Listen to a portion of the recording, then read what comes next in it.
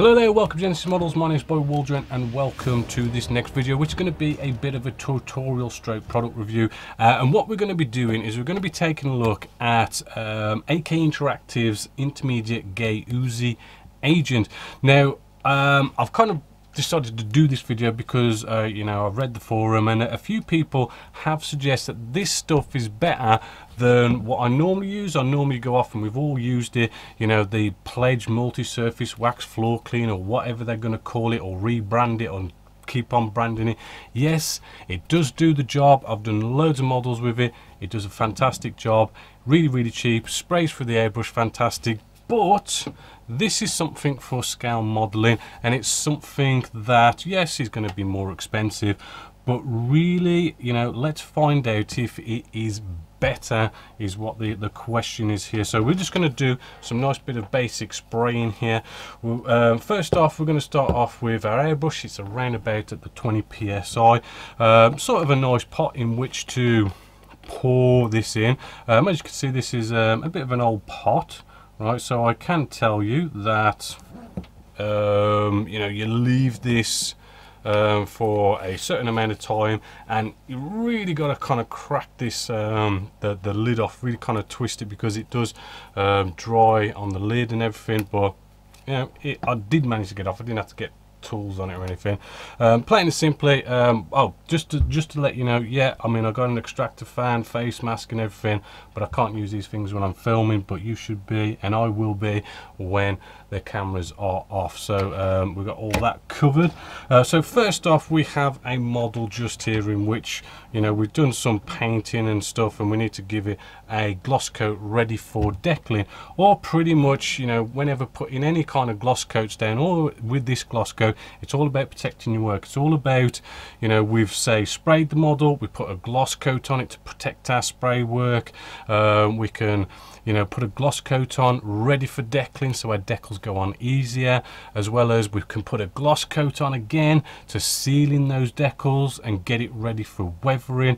And you can even, in between weathering, putting gloss coats on and stuff to protect, depending on how you go about your weathering, before you put on that final matte coat. But so gloss coats are quite crucial in sort of professional scale modeling to basically protect everything, as well as just to keep in mind this is a water-based gloss as well. So, you know, stuff like weathering is pretty sort of crucial, you know, to put that gloss coat on your model, so as, you know, when we use weathering products, which are normally, you know, the type we like to use are sort of enamels, oils, right, those kind of things you don't want to be eating into decals, into paintwork or anything like that. So by this being a water-based type gloss coat or varnish, whatever you want to call it, what it will basically do is it'll act like oil to water, right? So because this is water based, our weathering products are like oil, enamel sort of based, it'll be a bit like oil to water. So we want to put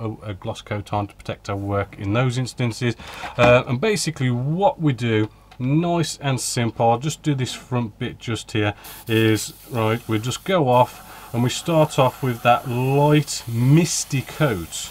Right, I always like to put a light misty coat down, which is basically a coat in which you basically don't see this going down. It's just to get a bit of paint on the model to start the sticking process. So when we do all our proper normal light coats, it's got something to stick to. It's sticking to something it likes to, i.e. itself, right? And not only that, it'll dry pretty quick because it is just a misty coat. So we can cut to air by just pressing down the trigger, and it will dry this off pretty sort of quickly enough that here I am on camera. We can now jump into a light coat. Now with the light coat, we just want to be spraying this down, and as soon as we see it being wet, we want to be moving along. Right, we don't want to let this get wet, start pooling up. Right, we don't want any sort of nasty dribbles and whatnot kind of being on our model.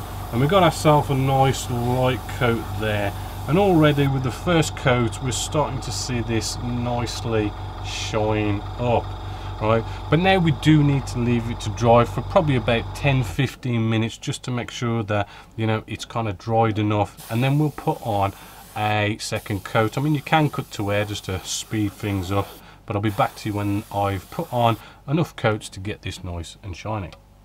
So there we go, there's our results after about 3 or 4 coats, right? I could just really imagine the more coats you put on this, the more shiny you're going to get. It really does build up and build up, but hopefully, as you can see, really shiny.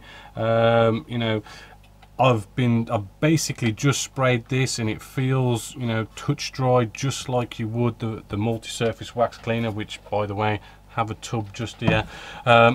Just at the back here, this is where I have used the multi-surface wax cleaner and sprayed that on, you know, and you can really sort of notice the difference in shine. And the thing is about shine is basically the surface is going to probably be most likely more smoother. The more smoother it is, going to be so much more better for putting decals on, right?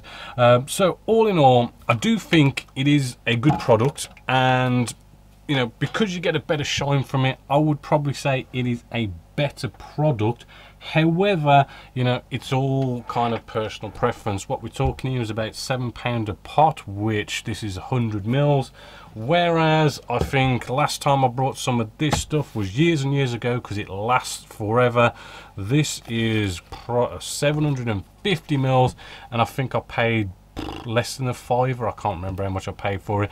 Mega cheap stuff, and it does still do the job.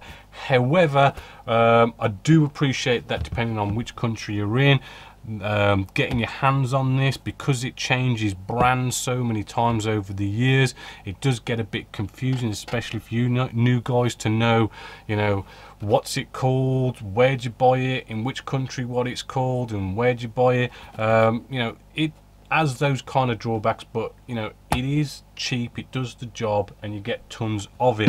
Whereas, you know, AK Interactive is a well-known brand. Loads and loads of online stores do stock it, so you know, it's probably been more easy to get your hands on it, and it is better. It is obviously a bit more expensive, but that is totally up to you. I think it's a great product, and well worth the money, and it's definitely something I want to, you know, try and get into the Genesis Model store at some point. So hopefully you've enjoyed that, and hopefully it's kind of brought some light onto glossing any kind of model you do, but hopefully you've enjoyed that. So until next time, as always, my name is Bob Waldron, this is Genesis Models, and I'll catch you in the next video.